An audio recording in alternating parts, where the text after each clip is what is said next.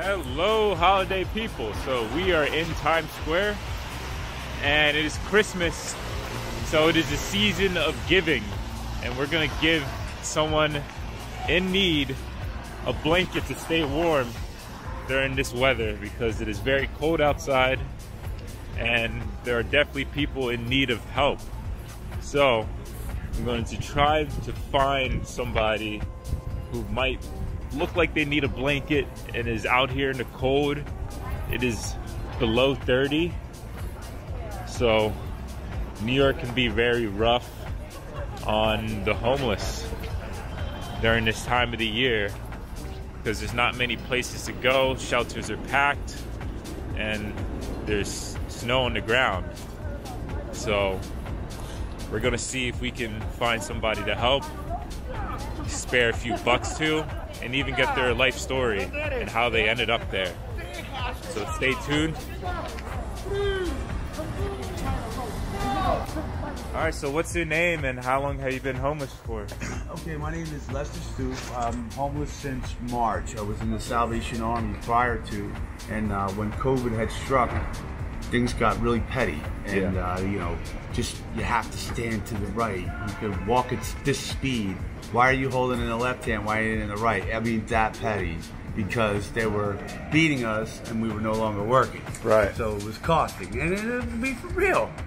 You know, so with the pettiness and a difficult roommate, I ended up being removed from the program and left stranded at 34th Street Station. The DHS was nice enough. I guess I was 17 days on the street with the same clothes and sleeping outside, and DHS walked up on me on 34th and 7th at 2 o'clock in the morning. It was raining, and when they came to get me, they didn't just, you know, they saved me. They rescued me. I needed a place to go, shower, and get clean, and they did. And I was very grateful when they said, "If we give you a place to go, will you go there?" And I said, "Yes, I'll go." I threw no shade, and I went. Right. And I'm still in that room. Thank God that I do have that room. It's a little difficult for me to do my laundry because the machine downstairs costs money, and it's $5 to do a load, and it's hard for me, you know, late in the month to come up with $5 to do my laundry. Right. You know? Are you from New York originally? No, I'm originally from Trenton, New Jersey, but I came here in 2016 and I've been here since. My driver's license is changed over to New York. I am a New York resident. Wow. So what has been, like, I guess, your current luck with the shelters? Have they been over capacity? The shelter that I'm in right now, I live in the Aladdin, which is 317 West 45th Street, and I have to say nothing bad about the place other than... Is that a hotel? Well, I think it's sort of like a hotel that has been remodeled, but it's not a hotel. Okay.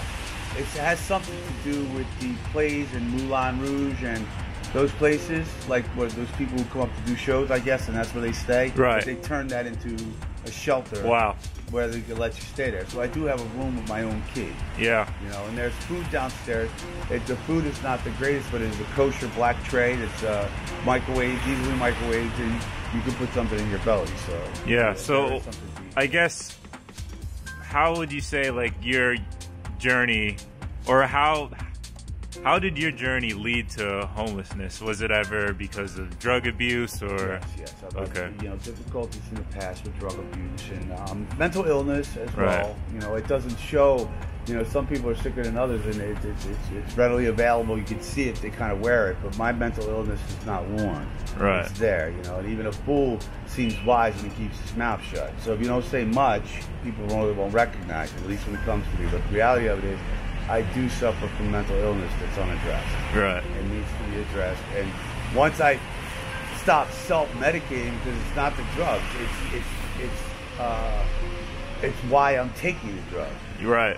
You know, I have to solve that, then I won't have to take the drug. If I'm happy in my own skin and I'm okay, then I won't have to get high. Right. And really, that's what it is. And it's truly a mental illness. I suffer from PTSD and depression, and it's untreated.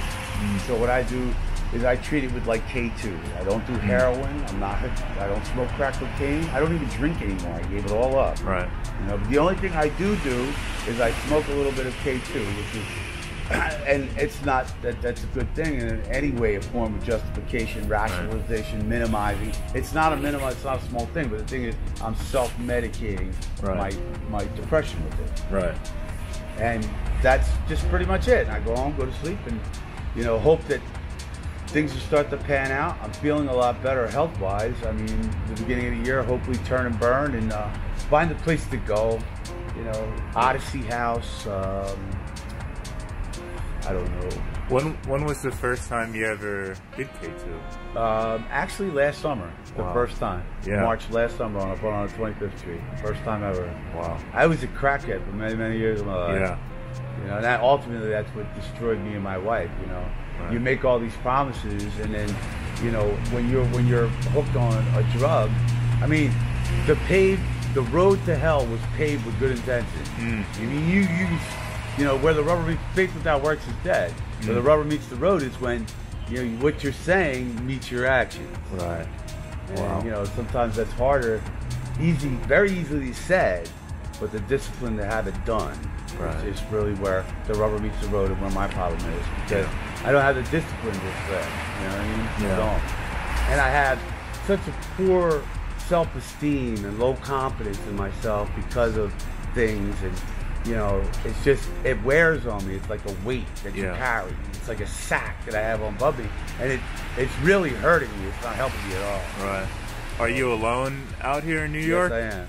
My mother's dead, my father's dead, my brother's. I have one brother alive, and I haven't spoken to him in 11 years. Wow. And he lives. The last time I heard, I believe he's in Vermont or something. But it's been a long time. I have no family. I'm literally all alone. Nothing else. Just me. Bottom of the barrel. Last one. When I die, I don't even have a place to really sign my body. As I tell you, he said, "Where are you gonna go?" I said, my wife don't want nothing to do with me, so I don't know. It's done. Yeah. So. Wow. I'm so sorry, man. Really. Well, you reap what you sow, and it's still no excuse, because although I'm really never alone, I have to understand that. Realistically, I may carry many names and hats in this world, but first and foremost, I'm a child of God. And I have an opportunity here in this life, and that's a big word, opportunity. And I gotta, where I stand now is to try to stay current. Yeah. Stop living in that past and dwelling, drinking. I didn't like living it the first time. Why am I dwelling it? Yeah. So I need to stay current, right here in my boots with you here on Sunday, headed towards Christmas in New York. Right. And be that way mentally instead of drifting, because what happens is I drift. Yeah. Sometimes I'll sit here and I might be with you. Yeah. And I'm literally 80 miles away. Wow. I'm sitting here and I'm just not present in the moment at all. No. Yeah. I noticed that, and I say, I gotta stop that drifting. Let my mind go drifting off into something that it's morbid thinking. You gotta come back up here and stay here present. That way. Right. Because it's not what got me here, it's what's gonna get me out. Right. Right? Right, man. Hey, so, yeah, in my bag, I have a blanket from this company called Homeless Penthouse. So, I'm with my mans. He just got the Homeless Penthouse blanket. So cool! Yay! Alright, man. No, for real, that's nice stuff. Yo, that's nice stuff. Yeah, it's a nice blanket for sure. Oh, yeah. Yeah, man. No, Merry Christmas too, man. Yo, it looks really good on you. Yeah. Thank you very much, bro. Yeah. No shade, man. This is gonna come in handy. I use this. I'll put this on my bed tonight. No lie. Right. And here, man. Man, I'll tell you what, brother. How about that? I gotta have to take this back to the house too. You know why? Yeah. These guys don't want to try to get it off me. Here, man. I got $20. Thank you so much. Here. Thank you, bro. You're the best. That's awesome. Yeah, man. No, feed yourself with that, man. Don't abuse give me it. a pack of cigarettes. Yeah. Because this way I can stay in. Right. I don't have to go back out. Right. Just hide them so nobody knows I have them. Right. Every once in a while I'll walk out, smoke a half of one and go back inside. Because cigarettes will make you go out.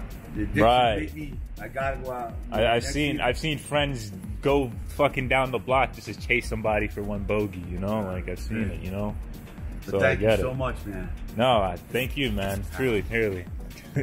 Yeah, man. This is so cool. That's a nice one too, man. Really. I thought it was just gonna be a regular blue blanket. This is a really nice No, one. yeah, definitely. We designed it ourselves and everything, so. That's so cool. Yeah, man. Definitely. All right, brother. Yeah, Merry Christmas, bro. And stay safe out here, man. Yeah. Keep Get rid that of class. this. It's got your name on it. Definitely, man. But I appreciate that. I really do. You put me on the map. And then sometimes just speaking to someone and talking, like, you know, it means a lot. Yeah. Like I stand over there and I panhandle, and I'll stand there for a couple hours, man. And really, like they don't say hi, they don't say yes, they don't say no. They just keep walking like I'm not even there, like I'm just not there. Right. You know. And sometimes, but in New York, you have people with hearts. They really do. You'll find them to take care of you and help you. You know what I'm saying? But I have created the blacksmith that fans the coals beneath the forge, which means I created this. I'm making that fire. I'm feeding it. I'm making it work. Instead of letting it burn out, I continue to feed that fire. And so it's self-inflicted at this point, Mr. Stupe. Now, you're doing it to yourself. So I cannot blame anyone else. But what happens is, again, that falls under now, I have to go back to my table and see what I got. And I have a lot on it. PTSD, bipolar, ADHD, low confidence, poor self-esteem, you know what I'm saying? Yeah. And all these things just add to it, you know? And then when you live like that and then you have, you may make some progress. It won't take much for someone to, you know, and sometimes they don't even know that they're doing it. They'll hurt you by saying something evil or hurtful, and that they think would just, you know, could laugh off. Yeah, because you're just brushing it off, right? But a person in my state doesn't do that, and I'll latch onto it and it'll drag me down. It'll just, it'll stick, and I'll say, you know what, he's right. I am not worth it. I'm a loser. I beat that. You're spineless, you're gutless, you're useless, you're never gonna be shit left. Why even try? And I mean, literally, there's a voice that talks to me like that, and I have to stop that. Wow. I have to stop that noise and say no. You know what I mean? Yeah. And it's sad to say, but that's true. Yeah. God bless. That's my life. Yeah. And I ignore it for long periods of time, but it's like a buoy that you push underwater. Yeah. You push the buoy down with this hand and say, it's not there no more. It's not there, you can't see it, but as soon as I need this hand to rub my nose, whoop, the buoy came out. So there it is, it's still there. All right. Oh, let me hide that, you want to see that. Right. Keep that there. Okay, but guess what? As soon as I need this hand, whoop, pops right back up. So it never really goes away. All you do is just hide it better. Wow. Yeah, man. I mean, I can never even imagine that state, you know? Like, I spent 32 days without taking a shower. And I didn't brush my teeth and I didn't shave. And not a person, not one soul said a word to me. Not one person said, are you okay? Hey man, you know, you really, not one person. Swear to God, you want to talk about a thesis. Wow. 32 days and not one person said a word to me. Wow. Man, you think I can get you a razor blade, buddy? You all right? Nope. Not one person said one thing to me. It's a cruel world, man. True. And if I didn't get him up out of that, shake my head and go, hey Lester, stop it. Stop reading that. Right. I would have, that's bad. That's a bad place. No, man. I can only imagine.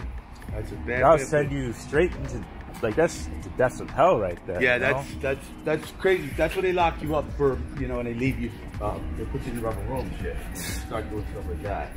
Right. But, you know, you don't want to, that's when you know you're in trouble, when you start to take a sickness and embrace the sickness. Now you really have nothing if you're reaching out for a sickness. You know, you must really be blank. And I almost reached out and embraced it. Instead of keep fighting it, no, that's not true. It's not true. You know what? Yeah, it is. And I embraced it. Right. And I sucked it in. Guess what? Woo. That was crazy. That was almost brought me out of my mind. Yeah. Yeah. Beat that. Wow. So you headed back to the Aladdin right now? Well, I'm gonna go down here and get a cup of coffee. All right. So I have to walk back over to 42nd at night now, get me a pack of cigarettes, so I'm good for the night. What? Yeah, man, I'm happy for that. But application, man. It's all about application for me. What? Because other than that, I'm a shit talker. And there's a lot of that. Yeah. A lot of people. Like,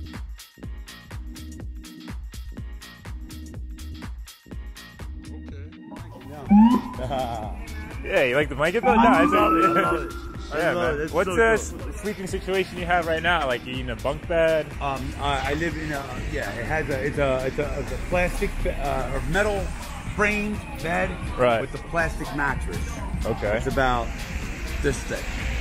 It's a little plastic? Yeah. I mean, does it have a little cushion in it? The inside of it is like a styrofoam. Ah. But the outside of it is plastic. Okay. The inside styrofoam. Ooh. And it's a single man room, which is good. The heater gets, you know, it's good. Yeah. They put an air conditioner in my room because I have breathing issues. And other than that, oh man, you know, they're very good people. They're nice people. The shelter itself is clean. Every once in a while you get, you know, where somebody gets a little extra special.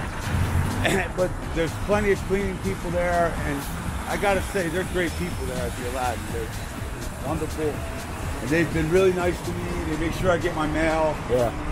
You know, they treat me with respect. You know, and that goes a long way. It does. Nobody, you know, way back. I was in the Keener building out on Ward Island. Yeah. Oh my God, brother. Whoa. I spent 8 months out there last year. Yeah. Oh my God, bro. Oh my God. That's like living in a zoo. That one was. Yeah, that was bad. But thank God, you know, we'll see. I'm looking at a program, though. Yeah. I gotta go this way, brother. Yeah, thank man. you. No, thank you, man. Oh, can I get a thank you, homeless penthouse? Thank you, homeless. All right, let's get like this. Yeah.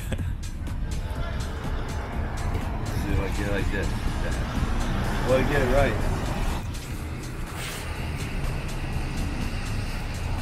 You ready?